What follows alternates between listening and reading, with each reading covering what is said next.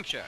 23 dog teams prepare for the 12.5-mile handicap race from Chicorowa to Wanalancet in a heavy snowstorm. There they go, over the white blanketed countryside, stepping along at a good speed. It's great fun for all lovers of this type of winter sport, and it seems as though the dogs enjoyed it as much as their masters, picking their way over the trails, sure-footed and swift. It takes a good driver to keep the Huskies in hand, and a smart lead dog to guide the sledge over the rough course, through woods, up hills, and around sharp turns. Here comes the winning team.